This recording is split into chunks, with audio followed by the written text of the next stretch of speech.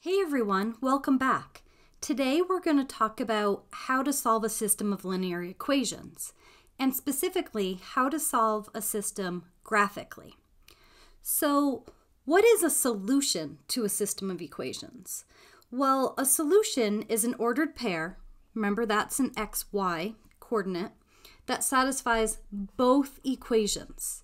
So that ordered pair needs to work for both of the equations in the system. Let's look at an example where we're given two different ordered pairs and a system of linear equations, and we're trying to identify which ordered pair, or maybe both, are solutions. So to do this, we're going to plug in the given ordered pair into each of the given equations and verify that we get a true statement. So let's start with the ordered pair -1, -1. We substitute that in to our first equation, and we check that it equals -5. 2 times -1 is -2, plus 3 times -1 is -3. Well, -2 plus a -3 is -5. And does -5 equal -5? Yeah, it does. So this first ordered pair, -1, -1, does work within our first equation. So let's check it in the second equation. Well, the second equation would be 4 times -1 minus 5 times -1 equals 23. So -4, -5 times a -1 is a +5 equals 23. Well, -4 plus 5, well, that sums to just 1. Does 1 equal 23? No, it doesn't. So, since this ordered pair, -1, -1, did not work in the second equation, it is not going to be the solution for this system. So we move on and we check the second ordered pair, 2, -3. We plug that into our first equation. So 2 times 2 plus 3 times -3, and see if that equals -5. 2 times 2 is 4, plus 3 times -3 is -9, equals -5. Well, 4 plus a -9 is a -5, and -5 does indeed equal -5, so the ordered pair 2, -3 does work in our first equation. So now we check it in our second equation. So 4 times 2 minus 5 times -3 equals 23. Well, 4 times 2 is 8, and -5 times a -3 is a +15.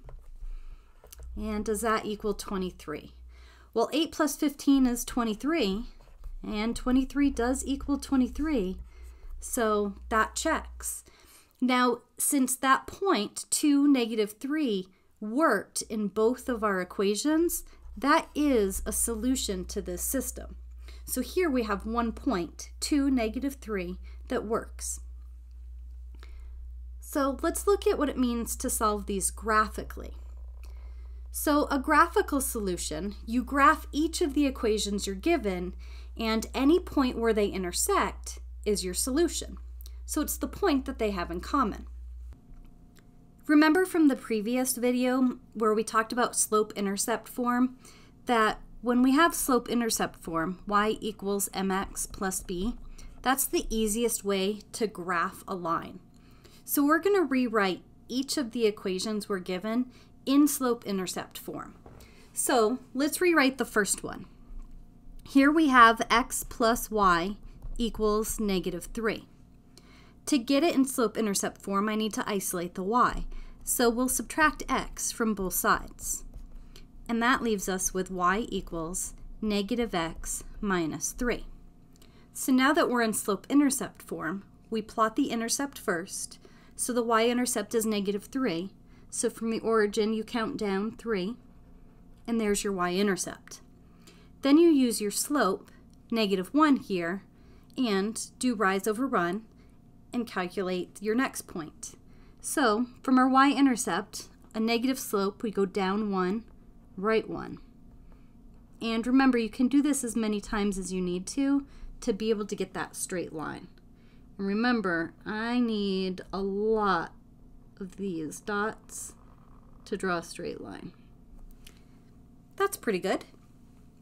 So you should also always label your line. And I like to label it with the original equation. So this one was x plus y equals -3. Now we're going to solve the second equation in terms of y. And I'm going to do this in the color red. I like to use 2 different colors so that I can easily distinguish my lines. So here I have x minus y equals 1. And I want to isolate y. So let's subtract x from both sides. And that gives us -y equals -x plus 1. Well, we need it to be a positive y. So let's divide each of our terms by -1. And then we get y equals x minus 1. So again, plot your y-intercept first. That's -1. And then here we have a positive slope, and it's +1. So we would rise 1 and run 1. And let's give myself plenty of dots. And continue the line in the other direction.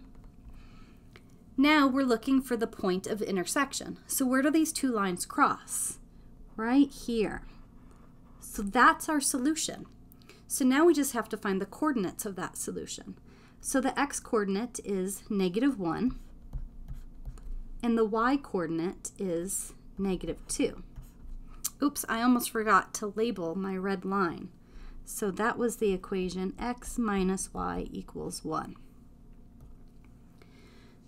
So we've graphed both of those lines. We found the point of intersection. So our solution is the point -1, -2. Let's look at another example.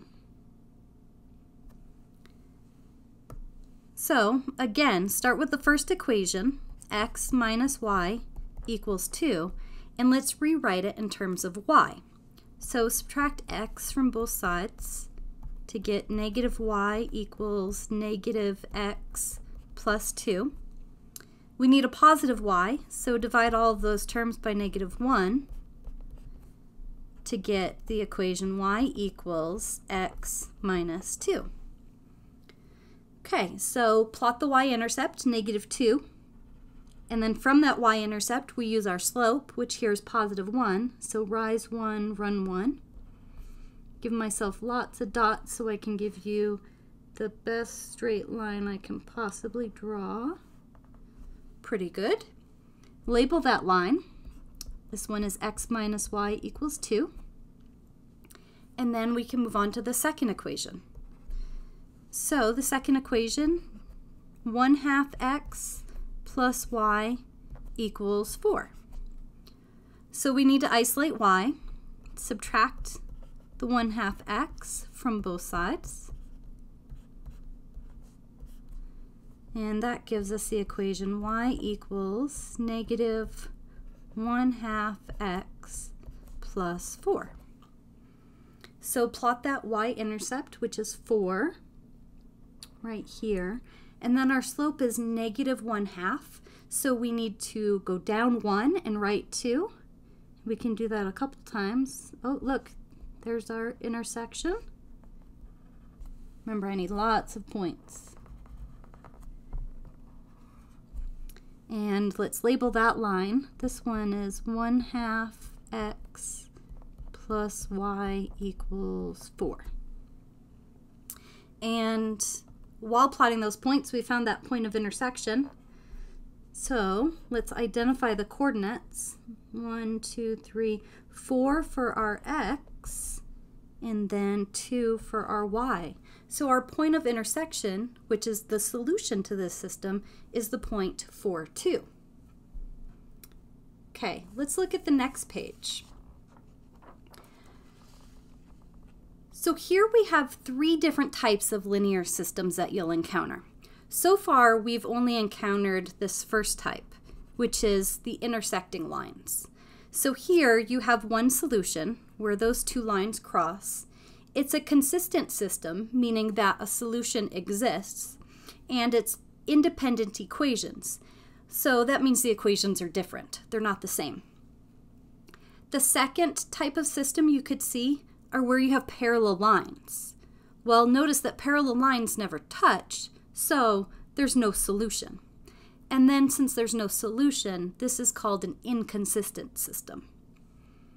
And then our last situation would be identical lines. So that's if you graph both lines and they're exactly the same. There you would have infinitely many solutions because they share every single point in common.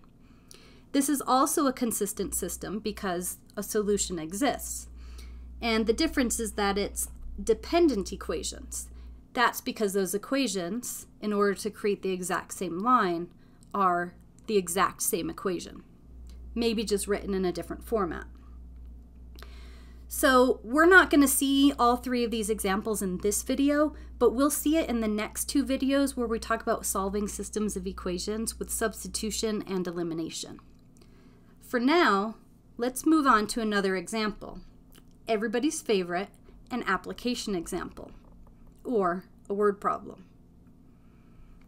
So remember, with a word problem, the first thing you want to do is read through that word problem and get a clear understanding of what's happening and what the question wants you to solve for. So we're told digital downloads and streaming subscriptions account for 60% of all music revenues.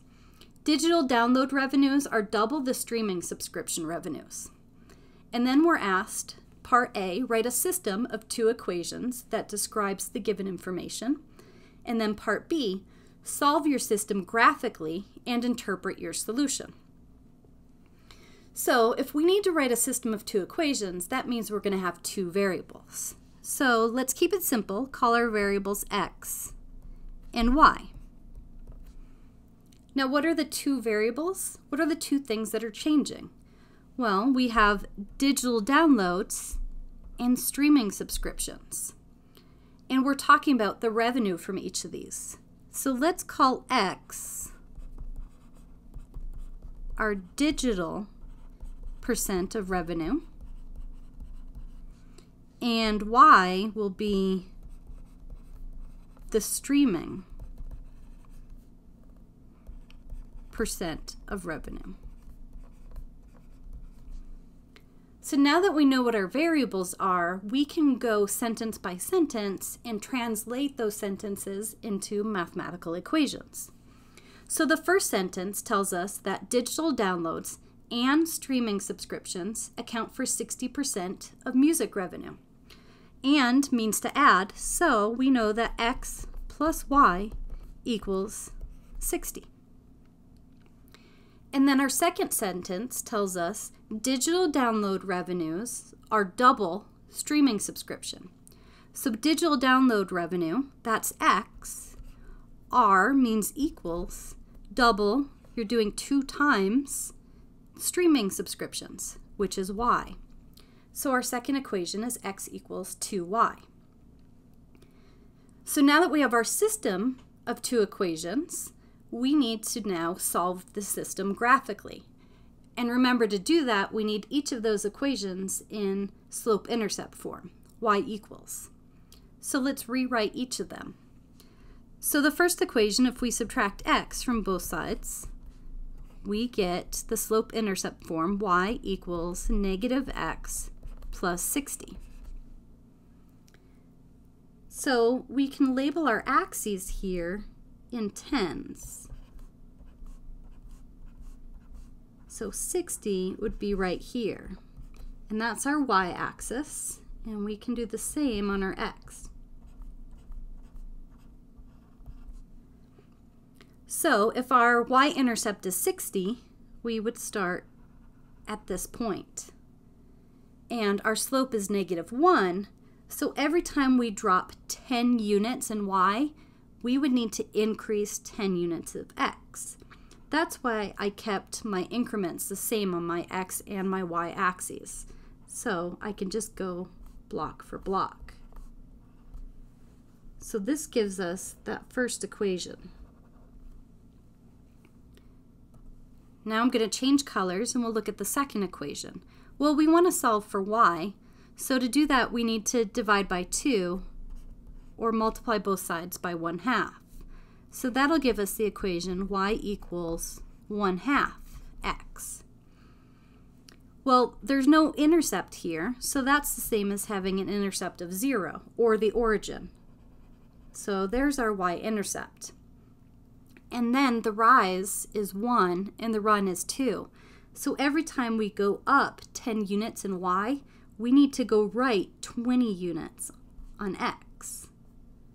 And there's our intersection point. Let's connect those dots. And there's our second equation. So our point of intersection is right here. And what do we get for those values of x and y? Well, x is 10, 20, 30, 40 units, and y is 20. Now, part B wants us to interpret what this point 40, 20 means. And interpret just means write a sentence that explains it. So what does 40, 20 mean? Well, the 40 is the % revenue of digital downloads. So we can say that digital downloads are 40% of music revenue.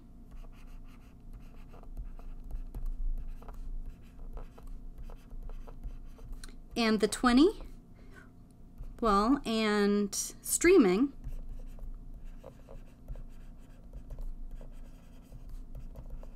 is 20%. That's a perfect interpretation of what the point 40-20 means. It tells us that digital downloads are 40% of music revenue and streaming is 20%. Have a question or a problem you want help with? Leave it in the comments and I'll include it in one of my videos. If this video was helpful, subscribe to my channel for more math tutorials. Thanks for watching. See you next time.